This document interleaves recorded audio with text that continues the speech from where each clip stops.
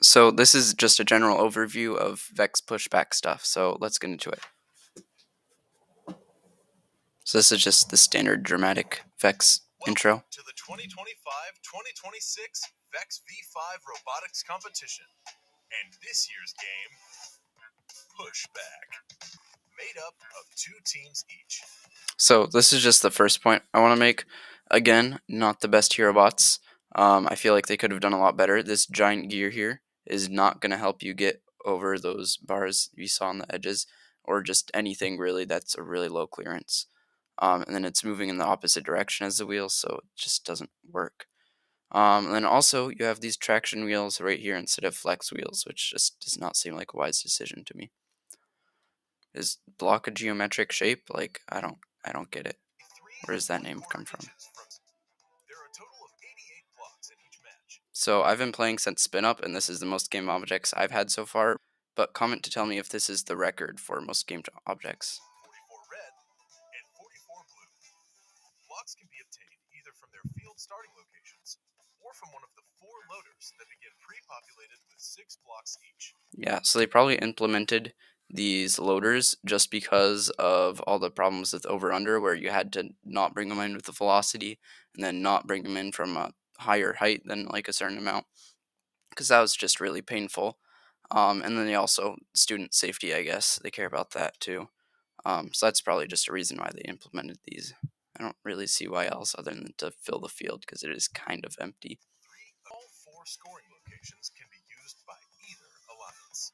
Yeah, so I like how they didn't mess up the autonomous with this one like they did at first with high stakes, so that's nice. Points are scored by placing blocks inside of goals. Each block The animation here is just so trippy.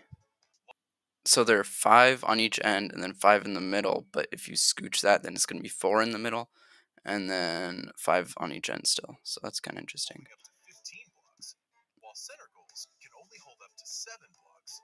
Once a goal is full, scoring a block into one side forces a block out of the opposite side. So that's kind of interesting because you could make a bot that clamps on the end and then has a string attached to that, so that way they can't, like your opponents can't push any blocks through. So that might be a mechanism, but it depends on the expansion rules because we don't know yet. But if you can expand just however you like, then you can just do a string and then have your bot attached, or you could just have your bot naturally have a clamp or just have enough torque in the drivetrain. Alliance with worth 10 also be awarded to the alliance that fills the majority of the upper or lower center goals. So this does make a total of 34 points you can get from these bonus scores, and then you have all the blocks. Just keep that in mind. Must begin the match with alliances have the opportunity to earn an autonomous win point by completing a specific set of tasks during the autonomous period. So those tasks look like it might be scoring some blocks in each of the goals, the middle one and one of the edge ones, and then possibly removing them from one of the loaders. That's my guess, at least. The 1-minute, 45-second driver control period begins once the autonomous bonus winner has been determined. In pushback, there are no possession limits. So no possession limits. It depends on the expansion rules, but this means that a giant net on top of your bot is probably a good option, just so you can store all of your opponent's blocks. Robots are free to possess as many blocks as they will receive 30 points. Okay, so there's a little to talk about here. This is 30 points versus the 34 that you could get from all of the bonuses in the other goals. So this is a crazy thing you definitely want to do, but it does mean you have to trust your teammate a lot.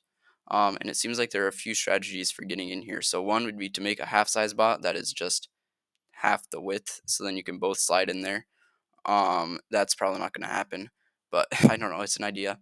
The other way, you can do it like this, make your bot front or back heavy and then get one wheel over and then tip, and this seems like probably the easiest way.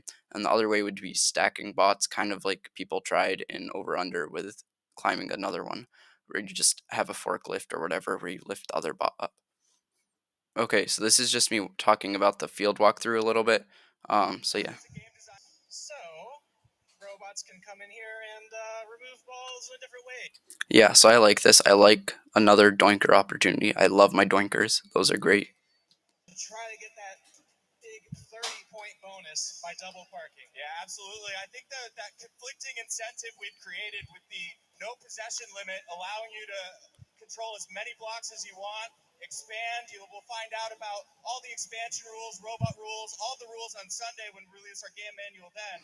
And there's some fun details in there, I promise you. But there is a conflicting incentive between the unlimited possession and the expansion that we're allowing to get that unlimited expansion, but also shrinking your robot back down to fit both robots in the end game. Yeah, so this is just kind of interesting because you do want that 30 points right here because that is more than all of the bonus points from these. But it would be really easy for your opponents to clear these goals after the match if the expansion allows, because you just have to push all of them through. So you have to be careful with that, but because your opponents want the 30 points, you kind of just have to wait until both of you go, or just nobody goes, because if you leave, the other person clears it, and that's just how it would work. So, thank you for watching to the end of this video, and I'll see you next time. Bye.